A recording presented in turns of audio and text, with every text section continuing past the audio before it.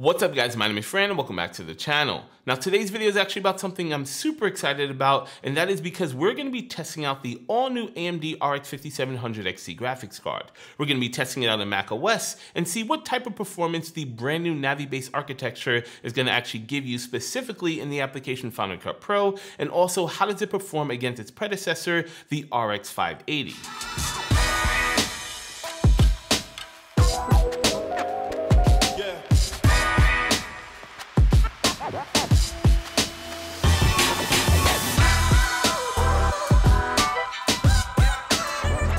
So recently I tried to do a video on the RX 5700 XT running in macOS. Now at the time of me attempting to create that video, I had sadly discovered that macOS Mojave did not have support for Navi-based graphics cards. But with the recent release of Catalina, and also specifically Catalina 10.15.1 Beta 2, we actually saw in the release notes added support for Navi-based graphics cards. And as a quick note, for anyone watching this video and wants to actually try this at home, although I strongly recommend against not using beta software, if you wanted to actually set this up, you do have to downgrade down to macOS Mojave and then join the Apple beta software program to then upgrade to the beta version of Catalina that would allow you to run this Navi-based graphics card. So before we get into those numbers, I just wanted to make a quick note. So for this particular video, I only ended up testing with Final Cut for a number of reasons. Number one, it's one of the few pieces of editing software that I'm super familiar with, but also because most likely this is beta software, I had a ton of trouble launching DaVinci Resolve as well as Adobe Premiere Pro. The applications would launch and then immediately close, but I'm hoping under the actual release of this software, Apple will work out all the kinks. So now let's talk about our staging environment.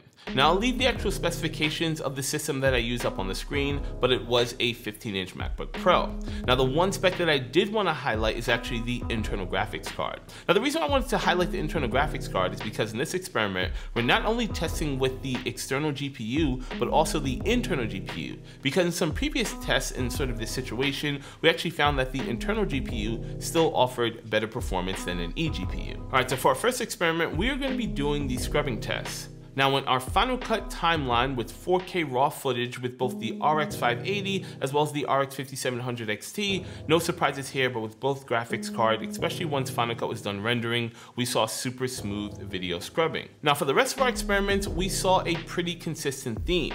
The RX 5700 XT was about 40% faster than the RX 580 in pretty much every way. So in pretty much doing anything else, such as adding stabilization to a video, adding a color grade, or even adding any type of graphics, when waiting for Final Cut to finish doing its pre-render, the RX 5700 XT performed about 40% faster. And then I did some experimentation on our master export, and that was me taking our entire 4K timeline with all types of effects and lettering and color grades and actually exporting that to an H.264 video file. And once again, we saw another consistent theme. I have the numbers up here on the screen, but as you guys can see, the RX 5700 XT rendered things way faster than the RX 580. So that's pretty much it, right? The RX 5700 XT is the top performer.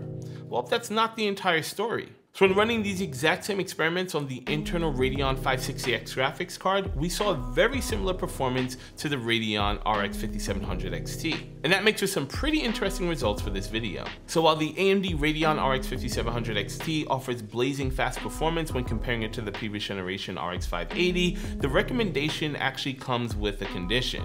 It all depends on what type of system you're currently using. If you're using one of the newer iMacs or 15-inch MacBook Pros that have their own AMD graphics card, that direct access to the PCI Express bus might still offer you a little bit better performance than getting something like an RX 5700 paired up with an eGPU. But one thing to make note of is that this software is still in beta, and it is possible within the next coming weeks, Apple can do tons of software optimization with the Navi-based graphics cards, and we can see an even bigger performance leap over the previous generation. But wait, there's still one more question to answer. How would a Navi-based graphics card like the RX 5700 XT perform when paired up with a 13-inch MacBook Pro or possibly one of the new Mac Minis? Well, you guys are just gonna have to subscribe to find out. But that is going to wrap it up for this video for now. As always, if you guys have any questions, comments, or concerns about my setup or anything technical at all, do me a favor, leave them down in the comment section below. Also, while you guys are down there, if you like this video, hit the like button, and if you aren't already subscribed to the channel, consider subscribing. Once again guys, my name is Fran, thanks for checking out this video, and I'll see you guys in my next one.